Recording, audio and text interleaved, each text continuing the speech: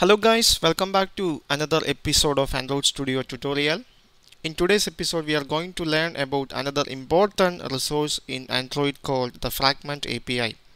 The Fragment API is available from Android version 3.0 and above. If you want to get support from Fragment API for Android version lower than 3.0, you need to add the Android supporting libraries.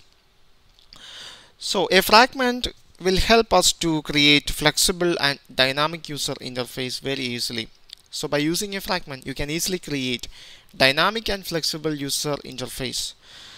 Also, by using a fragment, you can manage your application appearance in different screen resolutions. And you can divide your activity into modules using a fragment. So before going to enter into the programming section with the fragment, you need to know what is the exact use of a fragment in Android. So here I am going to show you two examples that will show you what is the exact use of a fragment in an Android application. So here is the first example. So this is a single activity with the two fragments. So on the first fragment there is a list view is available. On that list view I display some Android versions name. So if you select any of these Android versions, you can see some descriptions at the right side. This is the second fragment. So here if you working with only activity, you have to create two activity. The first activity is for displaying the Android version's name and the second activity is for displaying the version's description. But here by using a fragment I use only a single activity, but that activity contain two fragments. This is one of the most important use of fragment. You can manage your application appearance in different screen sizes. This is a tablet AVD, that means there is lot of spaces are available. So here I display two fragments in this single activity layout. So I will show you the layout file.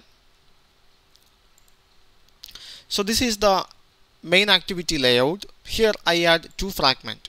This is the first fragment that will display the Android version's name, and this is the second fragment that will display the Android version's description. Okay, so by using fragment you can easily manage your application appearance in different screen sizes or resolution. That is one of the most important use of fragment. Now I will show you another example. Okay, now this is another example that will show you another important use of fragments in Android. So this is a simple login activity. Suppose if the user is a new user, we have to display another activity that contain the registration information.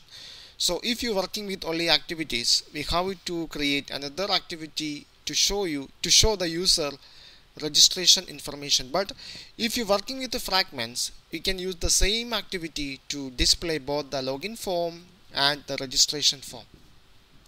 So if I click the new user text view, here the first fragment is replaced with the second fragment.